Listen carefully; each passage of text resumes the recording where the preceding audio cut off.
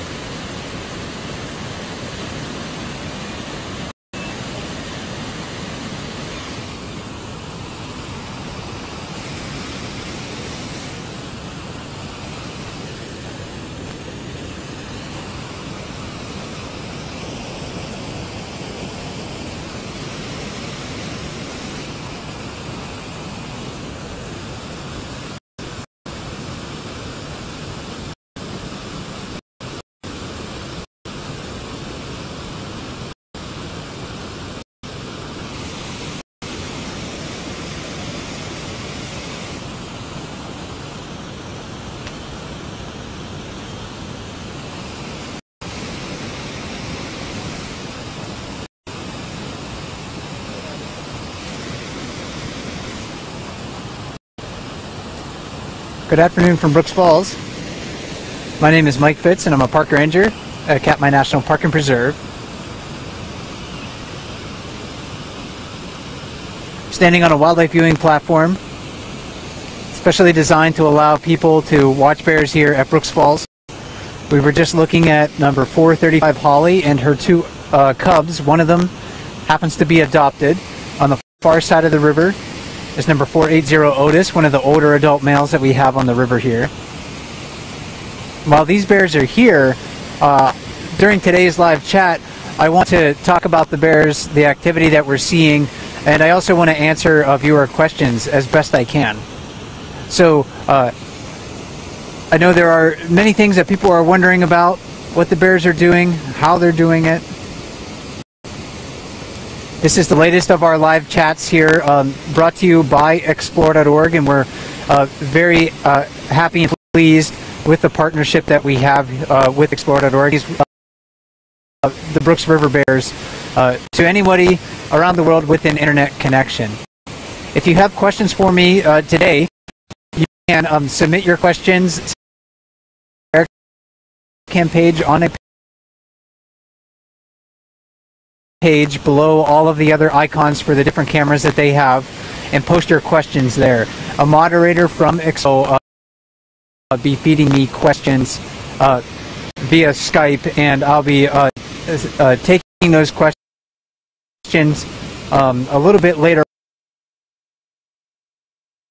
on in the broadcast. So the family of bears have moved downstream out of my line of sight. It looks like it's only number 480 Otis in the far pool here. He's been here for about an hour. I've seen him catch one fish. And number 480, I think, is certainly a master at patience. He can definitely stereotype a lot of bears to have certain behaviors or characteristics. You can say bears are a lot of things, but they are certainly patient. If a bear learns that a technique is going to give him a huge reward in food, then he's going to be able to practice that technique over and over and over again, and sometimes demonstrate extreme patience in doing it. And I think number 480 is one of those bears that we have here in Brooks River that really does exemplify how important patience can be to an animal.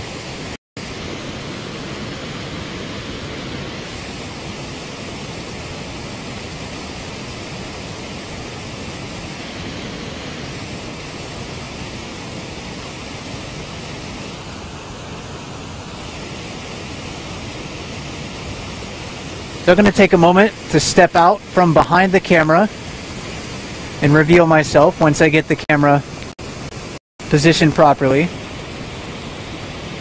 Try to get the falls in the background so you can watch bears that are walking behind me.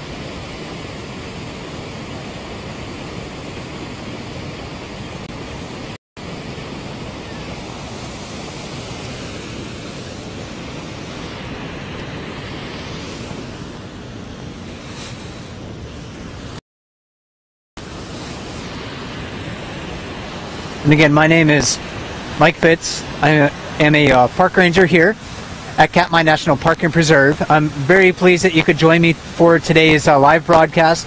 This will be the last live chat that I'll be doing from Brooks Falls this season, most likely. I am leaving Brooks River for the headquarters in King Salmon tomorrow. So I won't be out here, but our cams are going to be live as long as the weather cooperates and doesn't blow down any of our antennas, which happened just a couple days ago. And as long as we have enough solar energy to power the cams, then we will certainly have the cams broadcast. Over the next month or so, we'll probably have limited hours for our cams here at Brooks River to conserve power. So our dumpling cam may be powered down at night. The Brooks Falls cam that I'm on right now may be powered down at night. And the lower river camera probably will start to be powered down at night as well. And that's to help us conserve energy so we can have these cameras stay live as long as possible throughout the winter. Because I am very curious to know what goes on here in the winter. We don't have any staff stationed out at Brooks Camp during the winter season. Although I would like to live here during the winter time, they just don't let me do it quite yet. They say I have to work on other things at the headquarters in King Salmon. So this year, I think if we have the cameras up and live, it'll be a really great thing for all of us to see just what the activity is like. How long will bears be here, for instance? Will we see bears into late November, maybe even early December, because some bears can be active then? In the springtime, when will we see the first bear? Will it be in early March, or will it come later in the season? And what about the other wildlife that's in the area too? What about the moose? What about the wolves, the wolverines, the little creatures too that we might not notice when the bears are here, like the minks and the river otters? So there's a lot, I think, that we can look forward to, even though the season is kind of winding down here at Brooks River. But our bears are probably still going to be here. Many of them are still going to be here throughout the entire month of October. I don't know how long 480 Otis is going to leave, or going to stay before he leaves and go to his hibernation site. But he could certainly be here for a month or more. Bear activity on Brooks River in the fall usually peaks around the first week of October. So I think we're slowly going to start to see bear numbers decrease over the next few weeks. But that's to be expected. That's nothing that to alarm you. Many of the bears are very fat, and they're at their probably peak size right now. So they're in good shape to go to their dens in the wintertime. So that's something that you can look for. You can look for lesser numbers of bears over the coming weeks, and many of those bears are going to be migrating to their denning sites. Again, during this broadcast, I will be taking questions from you. If you want to submit questions, go to the comment section on any bear cam page on explore.org, and you can submit those questions. The comments are at the bottom of the bear cam pages, so scroll down to the bottom of the screen, and you'll be able to find those. And a moderator, Courtney, from explore.org, she's going to be posting those questions and feeding me those questions as they come in, and I'll do my best to try to answer as many questions as possible. I know many of you, though, are curious about what happened to bring the to take the cams offline just a couple of days ago, and we had some very stormy, cold weather that pushed through the area. The highest wind gust I think that we recorded down at the visitor center at the mouth of Brooks River was 40 miles an hour out of the north, and we're sort of with the north wind, we're sort of on the lee side and the protected side of Dumpling Mountain from a north wind. So if it blew 40 miles an hour down at the visitor center, a north wind on Dumpling Mountain, on the top of that mountain where our repeater is, our radio repeater that shoots the signal out to King Salmon and the rest of the world, had to have been quite extreme.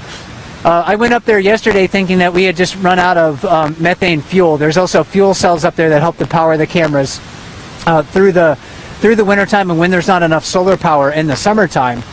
And I expected maybe just to be able to swap out some fuel jugs and power the cams up that way. But it actually wasn't a power issue. It was an issue with one of the antennas actually blew over. The wind was so strong that it snapped the welding off of one of the pipes that held the pipe up in the air, snapped that off, and when I got there it was laying on the ground. So I had to sort of jerry-rig it, and I luckily one of the radios was not damaged, and I was able to remove that following some instructions from one of the technicians from explore.org, and remove that radio and mount it to a different antenna that was still attached to the repeater site. And thankfully it was not damaged and it's still working. So keep your fingers crossed that another really strong wind event doesn't blow the repeater down. We've lost radio repeaters on Dumpling Mountain before. Last winter, the highest wind gust down at the visitor center that our anemometer recorded was nearly 80, actually over 80 miles an hour. So again, on top of a mountain, it could be Dumpling Mountain, 2,000 feet, 2,440 feet to be exact in elevation. The winds up there can be extremely strong. So hopefully we don't have winds blowing down our repeaters in the future. Down here along the river, though, the bears, in these windy conditions, sometimes they seem to behave a bit more skittish. Interestingly enough, I mean, their eyesight is probably about as good as ours. Their hearing is about as good as ours, but they rely on their sense of smell more than anything else. And when there are very strong winds blowing through the area, bears probably have a harder time locating the source of different scents. So if they're trying to smell their way through the world, which bears probably do, and their sense of smell is many times greater than an average dog's, and they're trying to smell their way through the world, really strong winds probably hinder their sense of smell, and they can be a bit more skittish. They don't really mind the wind, or excuse me, the rain. They really don't mind the cold temperatures so much, but really the wind does affect their behavior. In fact, I see the bears next to one another, you know, in calm conditions, and they seem to know what's going on. But bears seem to react towards each other from a greater distance when the wind is blowing strongly. So if we do have another windy day, maybe that's something that you can look for on the cams too. You're watching a bear, see if it's reacting to other bears. If the cam zoomed out and you can see maybe the whole scene, watch to see how far apart the bears are reacting to one another, because I think it may be that they react to one another at greater distances under windy conditions. And that is one reason why myself and other people that are here have to maybe be a bit more cautious around the bears during windy conditions, because they may not be able to determine the source of the smell that they're taking in, or they may not be able to pick that smell up. In a sense, they might almost be blinded because they do rely on their sense of smell so much. So that's a little bit of information about what we had up on the mountain, the conditions that we were dealing with. Yesterday when I went up there to troubleshoot the cams, it was a nice day. It was cold when I got out there. It was below freezing, but it certainly was a nicer day than the day before. So I'm glad that the weather held and broke for me just for a little bit, and I could go up there and troubleshoot the bear cams for us. Also along the river during the past few days, we've been seeing many different females with cubs. Some of them very young cubs, some of them older cubs. Right before I started the broadcast, or as I started the broadcast, number 435 Holly and her two cubs walked by Brooks Falls here. We hadn't seen her in maybe over a week or so. She just came back to the river. We don't know where she was at in the meantime. Maybe she was fishing upriver out of the cam's line of sight. It's hard to say. But there are other bears here as well. Number 451 and her three spring cubs. I think I saw her around 1 o'clock down at the mouth of the river. There are definitely many other family groups that you can watch at the river here at this time of the year. And if you want to know more about those individual bears, and you're just tuning into the bear camps for the first time, definitely try to download the identification book for our Brooks River bears. There's a link to it in the About section under the main camera window on explore.org, and you can download that book off of the ebook section from Katmai's website. And I know I have a few questions already lined up in the queue here. As you can see, today I'm flying solo. Ranger Roy is back in King Salmon, so he was not able to join me. We'll be doing some other live broadcasts, him and I, probably later this fall. But I'll try to get to as many of your questions today as possible. Since this is the last live chat of the season, I want to do my best to try to answer any of those burning questions that you might have. So please post those in the comment section. Do my best to try to answer those questions for you. So I have a few in the queue right now, so I'm not going to be able to read them ahead of time, so let me see what we have here in just a second. So evidently earlier today somebody was on the cams, people were watching 273 and her cub. It looked like 273 was holding and eating a fish, and her cub went over and started rubbing his or her chin and neck all over the fish. What does that behavior indicate? You know, I'm not really sure. I didn't observe it myself. But bears like smelly things. We often see them roll in areas where there's really strong odors. If there's like gasoline or diesel fuel, if that's spilled on the ground, bears often roll in that. Unfortunately, we had a diesel fuel spill here, or a leak from one of our tanks many years ago, actually up near Lake Brooks, and actually down at the mouth of Brooks River. And when I found the one up at Lake Brooks, I found it because bears were paying attention to it. I wouldn't have known it otherwise. I watched one bear walk by this spot, and I noticed it actually dig some of the earth out of the ground and just roll in that area. And I didn't pay too much attention to it until another bear came by and did the exact same thing a few minutes later. So I went over to the ground, and I could smell the diesel fuel in the ground. So bears like smelly things, and maybe a smelly fish is just something that a scent that they want to be associated with. Not really sure. When a bear is maybe sleeping underneath one of the wildlife viewing platforms here, we can smell them at this time of the year, and they often don't smell very good. So they might just like to have those fish odors on them. I'm not really sure. Even their belly holes that they dig, the places that they happen to dig day beds and rest in, and even at this time of the year, especially at night, they're resting in beds that they dig for themselves. Those places kind of stink, like a combination of wet fur and rotting fish. So if you want to know what a bear maybe smells like at this time of the year, that's kind of the best way that I can describe it right now, is a combination of wet fur and dead fish. So again, I'm not really sure what was going on and why that cub was rubbing itself on the fish, but they do like stinky things, and maybe that's my best guess. And when will the floating bridge at the mouth of Brooks River be taken down? That'll probably be coming out within the next couple of weeks or so. I don't know. They haven't set a date for that. So it'll probably be coming out in the next couple of weeks. So you can look forward to watching that project.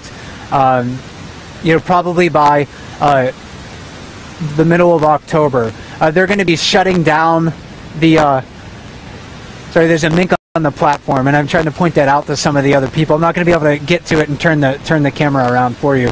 But we've been seeing a lot of little critters running around the wildlife viewing platforms. So it's been pretty interesting to see those little critters, and something to look forward to.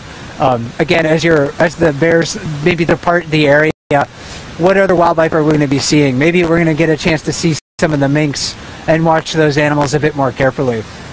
But going back to the bridge, yeah, I think it'll be probably within the next couple weeks that you can watch that removal, and we'll try to let everyone know when that happens, so you can watch it if you're interested in that project. People are wondering about how much salmon are in the water right now. How many salmon are in the water? The ones I see jumping at the falls do not look like the old spawned out sockeye. Are they coho salmon? And I think most of the salmon that are probably jumping at the falls right now are silver or coho salmon. Not going to be able to, you're probably not going to be able to tell, based on what you're seeing on the cams right now. And I'd have to watch really closely to see what species it is. But most likely, the sockeye right now have found their spawning site. The ones that are downstream of the falls have chosen to spawn downstream of the falls. The ones that are upstream of the falls are going to spawn upstream of the falls. Some of the larger coho or silver salmon, they may be still trying to find the right spawning site. So the ones that you're seeing jumping at the falls probably most likely are mostly silver salmon or those coho salmon. There are definitely a lot of fish still in the river right now. Down at the mouth, I see a lot of fish just hanging out there. They're still staging. They're waiting to maybe move a little bit further upriver to spawn at the right time of the year. Down below me, in the water right here, there are still many dozens of fish that I can see in the water pretty easily. There's not a lot of bright sunshine, as you can see right now, but there's definitely a lot of fish in the water below me, and those fish are actively spawning. I walked just upstream here to take a look at the fish ladder before the broadcast, and on the other side of that ladder, upstream of the falls, a lot of fish still spawning in that area. So there are probably thousands and thousands of fish still in Brooks River right now that are in the act of spawning. So food is going to be plentiful for the bears for probably the next couple of weeks or so. But spawning activity at this time of the year is going to decrease, and when salmon become less accessible to bears, when there is less food around, then the bears are going to disperse to other places to try to find a last meal, or maybe going to try to migrate to their denning sites at this time of the year. So that's probably a major reason why we're going to see less bears over the month of October, is because there's just going to be less sockeye salmon for them to feed on. But I think there's still going to be plenty of food in the river for many bears throughout the rest of the month. And am I planning any chats from King Salmon? Yes, I probably won't be able to do any until maybe early next week. I can do another chat from King Salmon, but I have some training that I have to go to, and then I have some vacation that I'm planning. And I'm not going to tell you where I'm going, but it's going to be some places that I've been to before and that I enjoy. So I'm going to be taking a vacation, so I won't be in the office in King Salmon for a while, but I'll try to do maybe another live chat early next week. Maybe Ranger Roy can join me for that, and then I'll also try to do some in November when I come back from my vacation. So stay tuned for that. We always like to try to talk about denning and hibernation in November as a live chat, because that's what the bears are doing. If they're not in their den already in November, they're going to their dens. They're getting close to site, and their physiology is already switching over at that time of the year into that hibernation mode. So we'll try to do a more specific chat geared toward that's something for you to look forward to on the bear cams at that time. So people are wondering, of course, about the rundown of the bears that are currently in the area. Do they look best prepared for the winter? And in fact, all of the bears that I'm actually seeing now look pretty good. Not all of them are extremely fat, like number 480 Otis behind me over here. But there's a lot of food around, and even though we might not have extremely high numbers of bears on the river right now, we still do have many bears here, and we have a lot of fish. And the bears that are here are doing pretty well. So I honestly haven't seen a bear that doesn't look like it's to survive hibernation in the spring season. They still continue to lose a lot of weight in spring. So the bears that are here right now, he's not only eating to survive the winter hibernation period, but he's also eating to survive the springtime period happen to arrive. So all of the bears here right now, they look pretty fat. They look pretty healthy. Outwardly, again, they look good, but inwardly, I don't know. They could suffer from arthritis or bone ailments that I can't see. Older bears like 480 Otis, they end up breaking a lot of teeth over time. Their teeth wear down over time. So maybe that will impair their ability to survive. It's just really hard to say. But I do know that the salmon run this year was pretty large, one of the largest in the history of Bristol Bay, and the escapement of the salmon coming into the Naknek River watershed and into the Brooks River here was quite large. So the bears that are here are doing pretty well.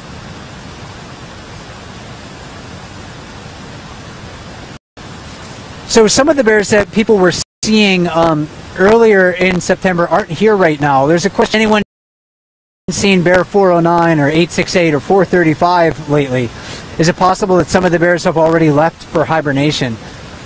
Well, I can answer with I give you a definitive answer, of course, with just one of those bears, number 435. She showed up right before the broadcast, so we hadn't seen her in about a week. So she's still out and about with her two cubs, and they all look fat and healthy. The other bears that were listed in that question, number 409, number 868, I haven't seen 409 in a long while. Last time I saw her, I guess it's been over a week since I last saw her. She was really fat, and maybe I think it would. Now that I'm thinking about it, I think it was last Friday was the last time that I saw 409 bead nose. So about a week or so. Whether or not they're moving to their migration site, or excuse me, migrating to their hibernation site, I just can't say. It's a little bit early for bears to be going into their dens in Katmai since salmon are still available in places like Brooks River.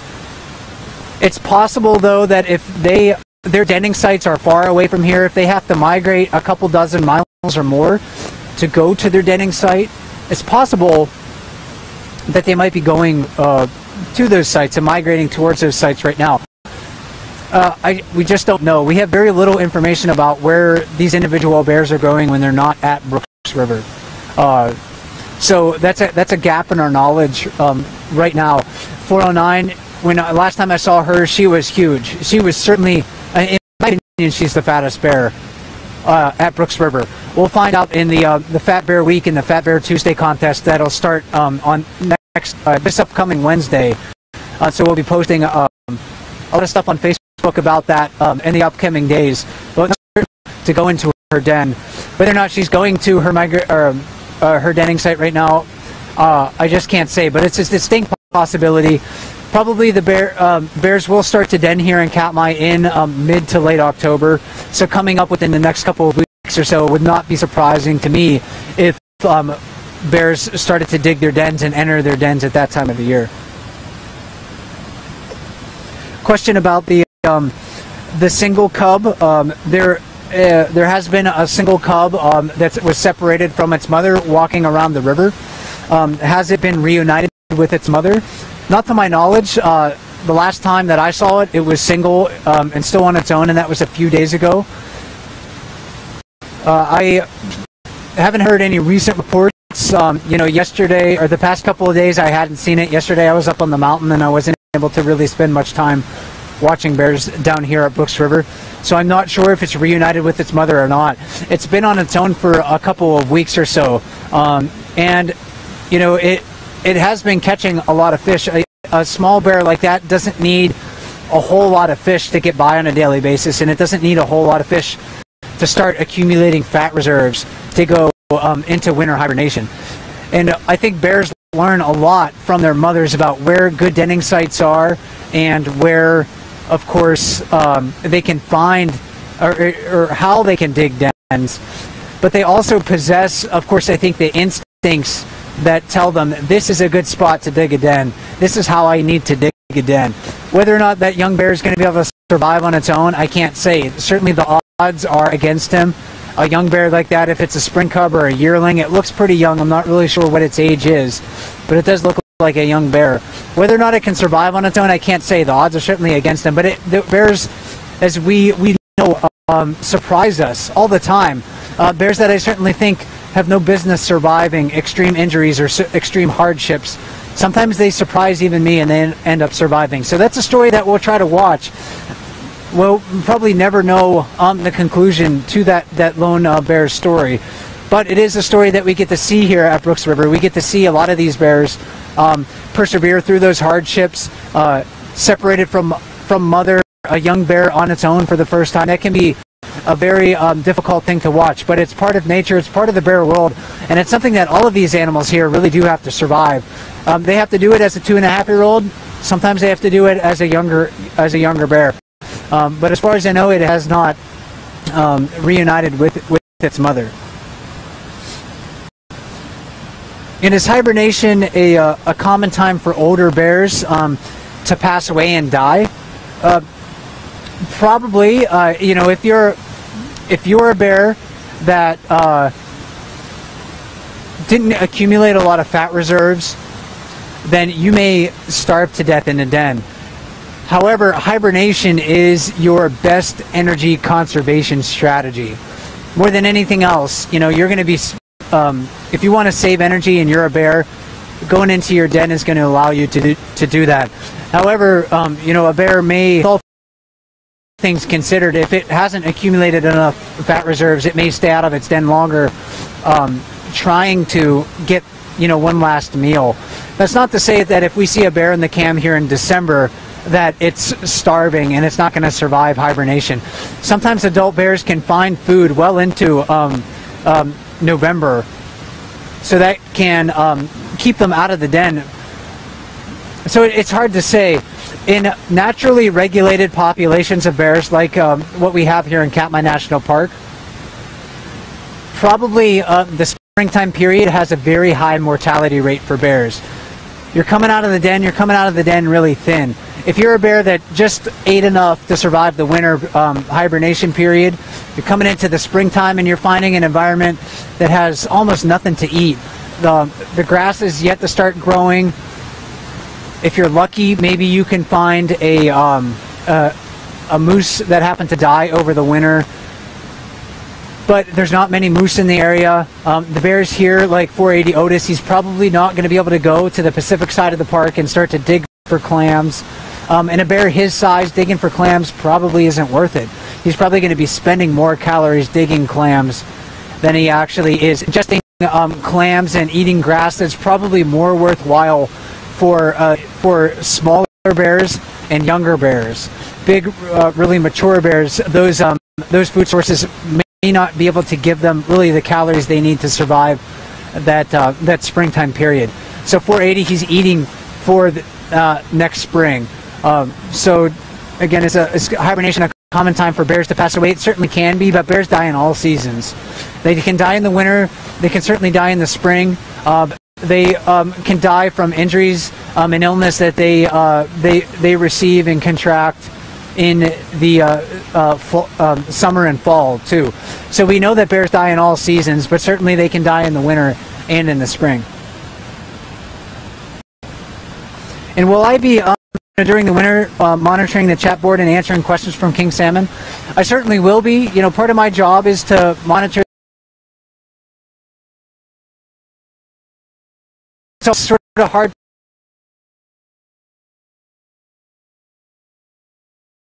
for a certain period of time and try to answer questions for you. So I definitely want to continue to talk to you about Katmai, about bears, maybe about the volcanoes. We can try to talk about the other things that make Katmai significant, besides brown bears and salmon, which is the focus that we have here on the cams. But maybe we'll try to do some other things as well. So I'll definitely try to do that from time to time this winter. I'll try to monitor the chat and do not only chat in the comment section, but also do some live broadcasts as well. What were the this is always a tough question for me to answer. What are the best highlights, you know, of this bear's season for you? Were there any challenges? Yeah, you know, I love coming out to the river and watching bears. It's almost, you know, every time that I come out, it's almost a highlight for me. As many of you know, I really do like to get to know these bears on an individual level. They are wild animals. They are pets. Or excuse me, they are not pets. They are wild animals. They are not pets. That's what I meant to say. So please don't edit that. But so it makes me sound like I said something I didn't want to say. They are not pets. They are wild animals. But I do enjoy getting to know them on an individual level, because each one of these bears is very different. I do like to watch the stories of certain bears. And each summer it's very interesting to me and fulfilling to me to see some of the younger bears that I saw around here as younger subadults now becoming mature adults and fishing at Brooks Falls, like number 32, number 89. I like to watch the stories that those bears have allowed me to see here. Stories of course, perseverance and resiliency with 89, since he had a leg injury as a cub. Also stories of maturation as well. How are these bears using the falls as they age? I mean, and how has that changed? That's very fascinating to me. So those are highlights of the season that I see every year. I also really like to see the new bears come into the area and watch how they interact at the falls. Certainly watching 775 learn how to fish Brooks Falls in July was fascinating. If you're not familiar with that bear's story, prior to this July, he was a bear that we had only seen in the fall. We had not seen him fish at Brooks Falls or anywhere else on Brooks River in July. He was only seen in September and October. Seemed to be a bear that really wasn't tolerant of the presence of people. He seemed to kind of stay away from the river mouth. Even in October, where there was a lot of activity associated with people. But he showed up in July this year at Brooks Falls, and the behavior that he showed tended to indicate to me that he was very, very hungry. He came around, stole a lot of fish. He was challenging a lot of bears. Even some of our very dominant bears here at Brooks River, he was challenging at that time. And then, of course, he was so excited and maybe so desperate for some of those first salmon meals that he would belly flop off of the falls behind me here. And I think a lot of those belly flops kind of went viral around the internet. So if you want to see the replay of that, you can probably pretty easily find 775 belly flopping off of Brooks Falls. And while that was very entertaining to watch and somewhat humorous from my perspective, I got to think about what was going through the bear's mind at that time. Think like a bear sometimes when you're watching the bears here at Brooks River. What they might be doing could be humorous or it could be cute, but often it indicates a certain almost in 775's case, a certain desperation. I think he was desperate to find food, to get those first meals of salmon in his belly. And when bears come down to the falls for the first time in June or July and catch that first salmon meal, I'm not going to say that they really enjoy eating food like we do. I'm not sure handling the food that they're putting in their mouth the same way that a human does. But when you see the look on their face as they're wolfing down that food, it's almost like they're satisfied and they feel satisfied when they're eating that meal. So 775, when he came down, chasing other bears, stealing their fish, belly flopping off of the falls, that was the highlight for me. But it indicated to me also happened to be things like just seeing the bears gain weight over time. I like watching have here. Like 409, bead nose, number 410. They are really big, fat bears. They're huge. In any other ecosystem, they'd be the biggest of the biggest bears, except for maybe Kodiak Island and other parts in the Alaska Peninsula. You took 409 bead nose to Yellowstone, she'd be bigger than the biggest adult males that they have at Yellowstone. She is a big, big girl. So I enjoy seeing the size change over the course of the year.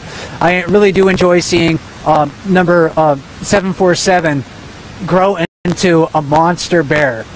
When I got here, he was kind of a goofy young male, kind of like 89 backpacker, 32 chunk. But he's a giant bear right now. He could be easily 1,000-pound plus bear. Really just a giant animal. So it's very enjoyable to see how these bears change over the years and change throughout the season. So that's kind of a long answer to that question. But yeah, there's definitely been a lot of highlights for me. Challenges, we haven't really faced the same challenges that maybe we did last year. We had a bear show up here last year with a wire snare around her neck, and we were able to see or take that snare off of her neck, and she's a healthy bear. We saw her on the bear cam a lot this year, and I guess that's another highlight for myself, is to see 854 Divot come back and look like a very healthy adult bear. So it is sass as a bear, and know that I had a part in helping her maybe and rectify that mistake of getting caught in the snare out of season that was designed for a different animal. So now we can see her as a healthy bear along the river. That certainly was a highlight for me.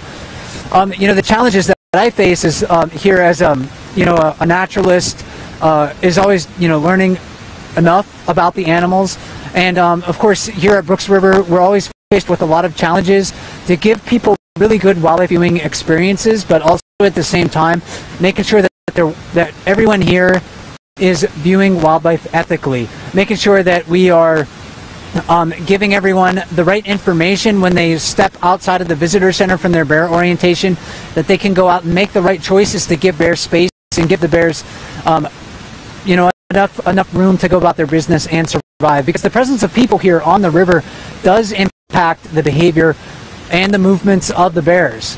And we know that the research clearly demonstrates that when people are here, bears use the river differently. Certain bears may not come down to Brooks Falls, for instance, when people are present. And that's why we close the falls platform at night during from June 15th to August 15th. We want to give some of those bears the opportunity to fish without the presence of people altering their behavior.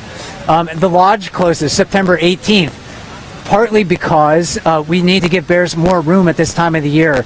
Even though other people can visit at that time of the year, we really do try to heavily emphasize to give bears space in all seasons, and especially in the fall, because this is the most critical feeding time of the year for bears. So if anybody's contemplating a visit to Brooks River, one of the things that I challenge you with is to come here and think about how you can view bears ethically. We want everyone to come here and have a very good wildlife viewing experience, and this is one of the best places in the world to watch brown bears. But while you're here, certainly I challenge you to think about how I can make my experience not only, or your bear watching experience not only really good, but think, how can I make sure that my bear watching experience is the most ethical, and I can have the least impact on the bears? Because when we do have 10,000 people coming to Brooks River each year, that can certainly alter how bears use the river, and it may negatively impact the bear's ability to survive. So that's something that I want everyone to think about in future visits. It's about 40 minutes into the chat, and I really should reintroduce myself if you're joining this a little bit late. My name is Mike Fitz, and I'm a park ranger at Katmai National Park and Preserve. And I'm, for the rest of the chat here, for the next 20 minutes or so, I'm going to try to answer the questions that are posted in the chat board on explore.org.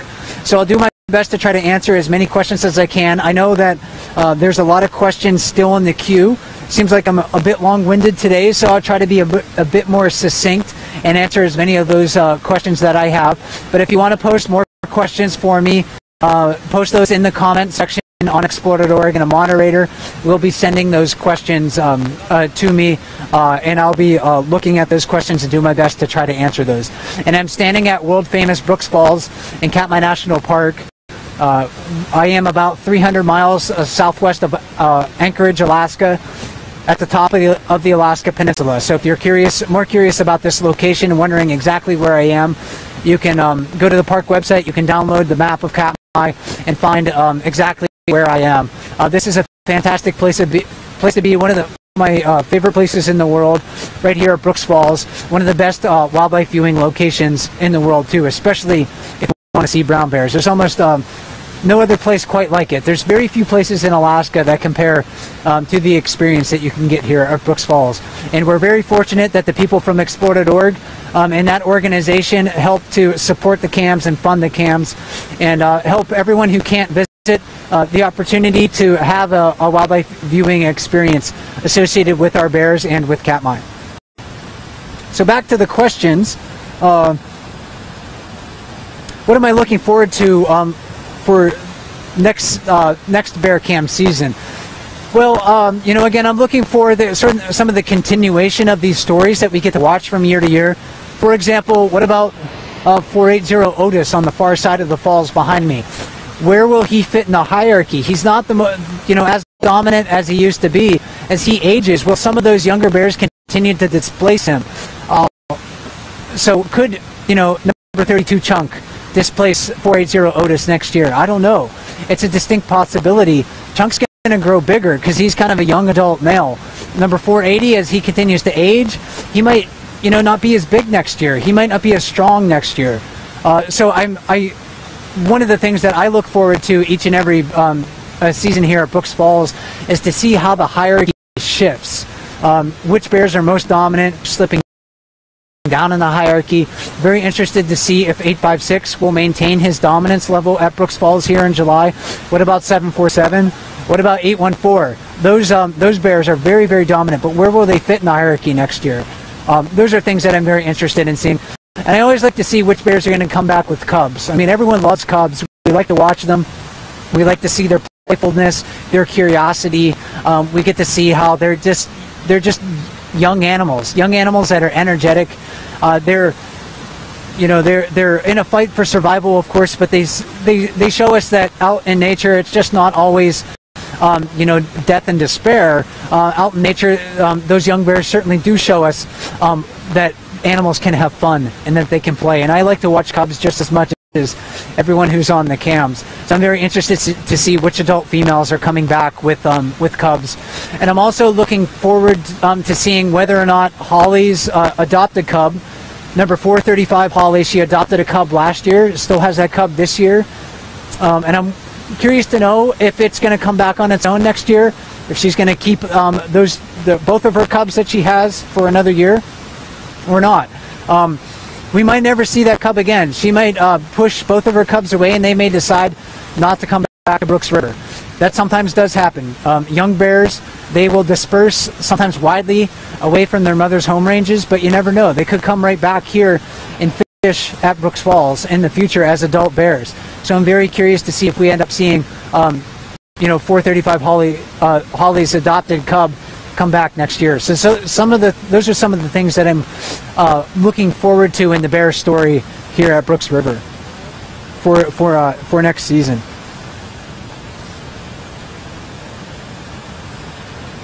So question 12 here. I know that you've worked at Yellowstone and other national parks. Can you tell us what you like the most about being able to work at Katmai?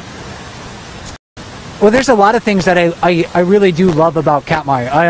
I love that it's remote. I do really actually enjoy the remoteness. I've never been one that needs to go out for a night on the town. I'd much rather just kind of spend some time, doing my own thing, whether it's watching bears or trying to identify plants, whatever it happens to be. So I enjoy the remoteness of Katmai. I enjoy its wilderness landscape. Katmai is a big enough place, and a place that people don't pay attention to like many other places in North America. So I found that if I really pay attention to what's going on here, I can discover some novel things, and I really enjoy doing that.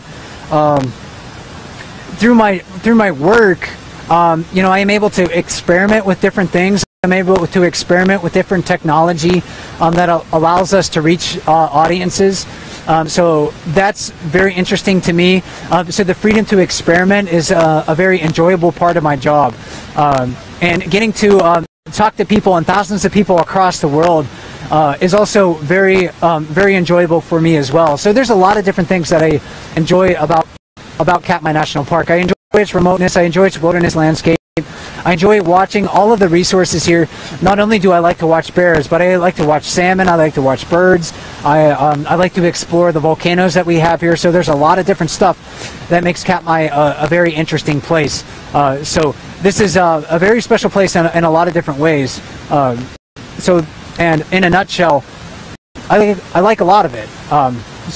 Again, I'm going to try to be a bit more succinct because I know there's a lot of questions, but yeah, I like a lot of things about my work here in Katmai and the resources here at Katmai. When do I start work on the 2016 Bear Book? Well, I'll try to start working on that probably as soon as the bear monitoring data gets consolidated and put into the database, so I can refer back to that and I can gain access to the bear monitoring photos that Ranger Leslie and other people have taken throughout the summertime, because a lot of the photos that you see in the bear identification book I take, or other staff here at Katmai take, and I wait until later in the fall when I can consolidate all of those photos together and all of the information about the bear stories here. I don't want to start working on the book and updating maybe the page on Otis right now, because something could happen, and then all of a sudden if I issue the book and Otis is still November, then all of a sudden the book may be obsolete. So I want to try to consolidate all of that information and start working on it later this fall and this winter, and we'll try to issue the next version of that Bear ID book in the spring of 2016. So that's something that you can look forward to. How many visitors were at Brooks Camp this season? So there was, this year we're probably going to be close to about 10,000 people. We keep a pretty good record in our visitor center at Knack Neck Lake and near Brooks Lodge, because everyone who comes to Brooks Camp has to go through a bear orientation. And on one of our more recent live chats that Ranger Roy and I did, we're in the Brooks Camp Visitor Center, and we talked a little bit about the bear orientation and what we try to tell people in that orientation. So that's by regulation, everyone who comes to Brooks River, when the Visitor Center is open, they have to go through an orientation, and that explains why you have to, or how you have to behave here, explains our food regulations, our gear storage regulations, to make sure that we're protecting ourselves and we're protecting the bears and the experience here at Brooks River. And we keep track of how many people, we keep statistics, of course, of how many people are in that orientation. And this year, it was at least 9,500 that went through that orientation. There's also a group of people that maybe don't go through the orientation. Maybe they come with a designated guide that is authorized to give the orientation themselves. And I can imagine that there's probably a few hundred people that didn't go through that. So I would be surprised if we were, less than 9,000 people this year.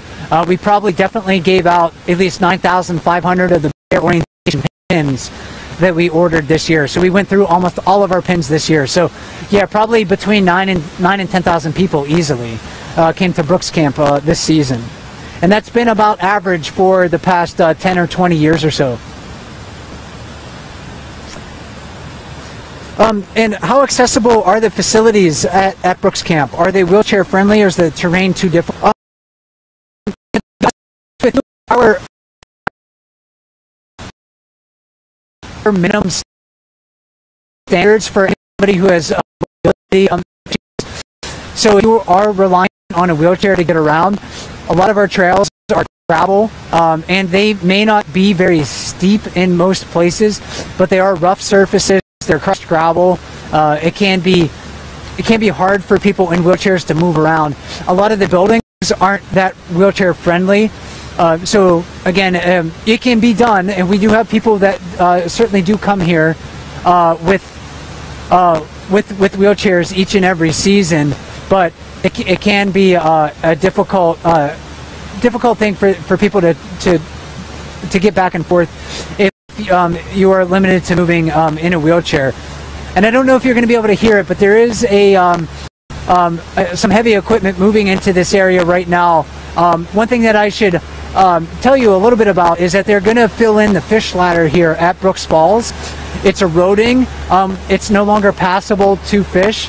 So they're going to fill that in to make sure that it doesn't erode away any further and erode the bank where the wildlife viewing platform is at. And actually, if it eroded away significantly, it could really alter the whole dynamic here at Brooks Falls. It could change where the river is going, and the river could actually all of a sudden migrate through that fish ladder, and we would have everything on this side washing away, and we may not have water running over Brooks Falls. So if you're hearing any equipment in the background, that's what it is. They're trying to move some large boulders into that spot to try to block off the fish ladder and make it a bit more stable so it doesn't erode the bank on this side of the river. So you may see some work associated with that in the future if anybody's working right down below me at the head of the fish ladder. So back to the question about the facilities. It can be very difficult also for anybody who's mobility impaired to get in and out of the small planes that fly to Brooks Camp. If you can get on one of those small planes to fly to Brooks Camp, you can get in and out of those with assistance, then you can walk around Brooks River here. So I certainly think that if you can do that, then you can get around to visit the wildlife viewing platforms and get in and out of the buildings. So more than anything else, it probably is the things that limit whether or not you can get to Brooks Falls. And question 16 here: Am I sick of camp food by now, and will I never eat a pancake all winter? Actually, I could probably eat pancakes most mornings. I didn't make that many this summer. I tried to ration my blueberry supply for that, and I kind of ran out of maple syrup too. So I'll have to stock up once I get back to town. You know, when we're out here, one of the challenges for the staff working out here is that we're very, very remote. If we forget something, it's not easy to get. We just can't go to the grocery store.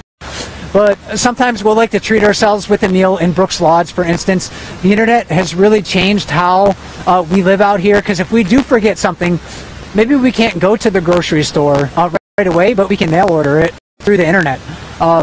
So I don't necessarily feel deprived. It's really nice to maybe get out to a city and go to a restaurant and enjoy a meal that I don't have to cook. But yeah, back to the other half of that question, I'm certainly going to be eating a lot of pancakes over the winter. And have we seen number 284, who sometimes I think people have nicknamed Electra, and that's not an official nickname for her, but that's a nickname that I think a lot of people have been referring to her on the cam. To me, she'll always be number 284. She was here last week or so. So she hasn't been around all that much. A lot of the bears changed their behaviors from July to September. Some of the bears, like number 128, who's another sizable adult female, we saw her daily at Brooks Falls in July. We don't see her that much right now, although she is, prowling the river. So number 284 is around, number 128 is around. A lot of those bears, they kind of tend to come out maybe at dawn and dusk. For whatever reason, they do change their behaviors as the season progresses. So maybe they want to come and fish at Brooks Falls in July and do that at all hours because salmon are available at all hours. But maybe as the season progresses, they're just not as tolerant to people. Maybe they want to fish under the cover of darkness. I don't behaviors as some of them at least as the season progresses. And number 284 has been around. Have I seen and a question about a couple of other specific bears that we have here at Brooks River? Have I seen 868 and 83 interact with each other this fall? Do siblings tend to be more tolerant of one another?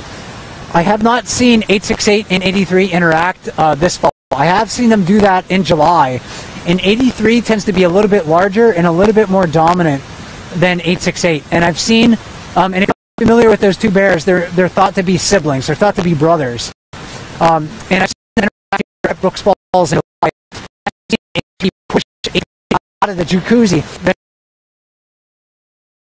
Ahead, if you're looking on the cams, that's called the jacuzzi.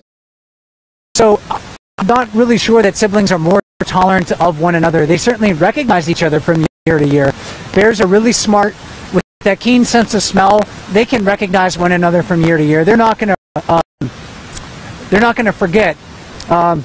So that's the thing that I can say that I haven't seen them interact this fall, but I have seen them interact in the past.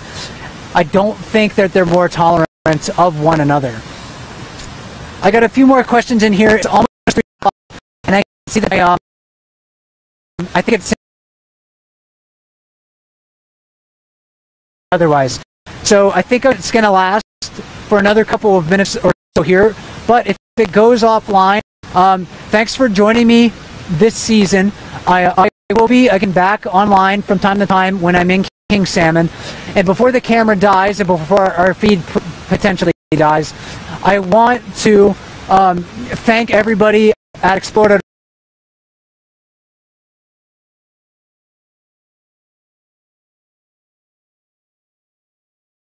for these cams on their thing.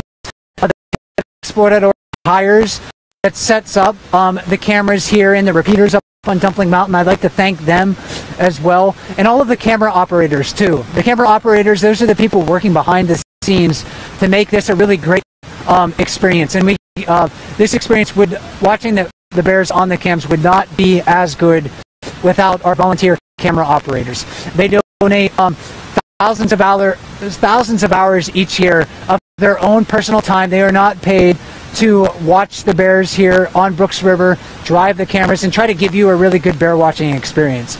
So it certainly is a heartfelt thanks to all of those people to make this experience good for everybody. And I wanted to make sure that I said that before I conclude with the broadcast today. But I do have a couple more questions here.